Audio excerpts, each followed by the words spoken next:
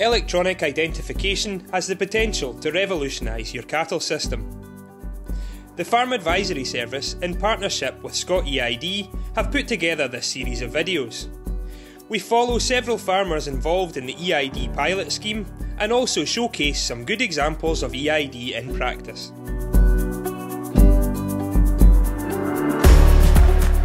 So I'm John Howie and I farm here at Girtridge Farm, Dundonald. Here we have a mixed farming business where we grow feed barley, have 500 breeding ewes, and we buy suckle calves and sell finished cattle. 3 years ago we got involved with the ScotEid UHF tag pilot and the rest is history. So John, what got you involved with cattle EID? So my involvement started from being a Quality Meat Scotland monitor farm, and then we got involved with the pilot from then on, using the UHF tags as a management tool to improve our beef cattle efficiency. So at this stage, are you using management tags or are you using official EID tags? So just now we're mainly using management EID tags. So I will scan the passport's barcode, then I'll write it to a tag, and then I'll tag that beast for its management. So it's taking paper out of the equation when I'm working with cattle at the crush. We are now 3 years in and we are seeing some secondary tags coming through, which is making life easier again for me. And so you're a finisher, you're buying store cattle. If you see a pink tag in a market, is that positive? Does that make things easier, or is it, is it more complicated? So if I'm looking to buy cattle and I see they've got a pink secondary tag in their ear, I do actually think this is worth a bit more value to me, as it saves time on my side on farm, sorting out paperwork and admin basically. So John, during the Monitor Farm programme you installed a new handling system. Do you want to talk us through what you've installed and how you've incorporated EID into that setup? So through the Monitor Farm programme, it was highlighted that we desperately needed to upgrade our handling facilities for the cattle.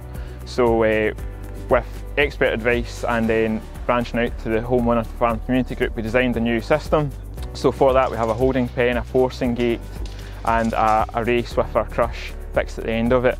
To improve the efficiency of the cattle as well, we accessed an innovation fund through the Monitor Farm programme, which allowed us to invest in weigh bars and a Tapari weigh head along with a Tapari dosing gun. So with the weigh head that we've got, we're not only seeing daily live weight gains of our cattle, we can use the weigh head to communicate to the dosing gun through Wi-Fi, so we're not over or under dosing, saving money and reducing resistance. What type of reader do you work with?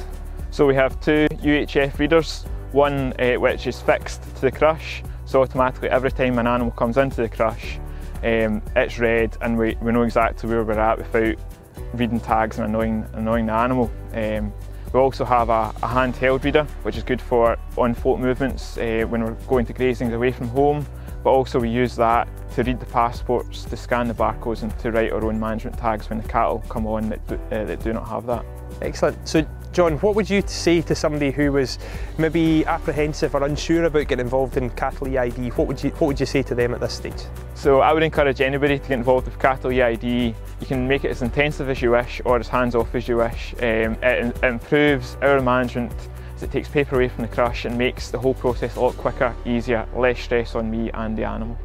For more information on electronic identification, visit the Farm Advisory Service website and the ScotEid website. If you've got any questions or want to know a bit more, feel free to contact ScotEid.